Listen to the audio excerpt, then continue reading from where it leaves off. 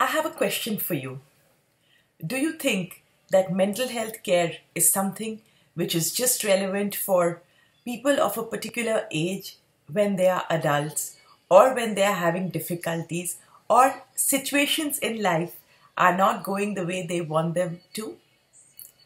While all these may be situations where extra special care of your mental health is required, mental health is important at every stage of our life, starting from early childhood all through adulthood until we take our last breath.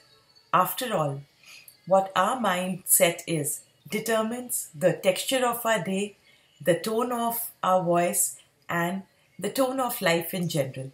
Think about it.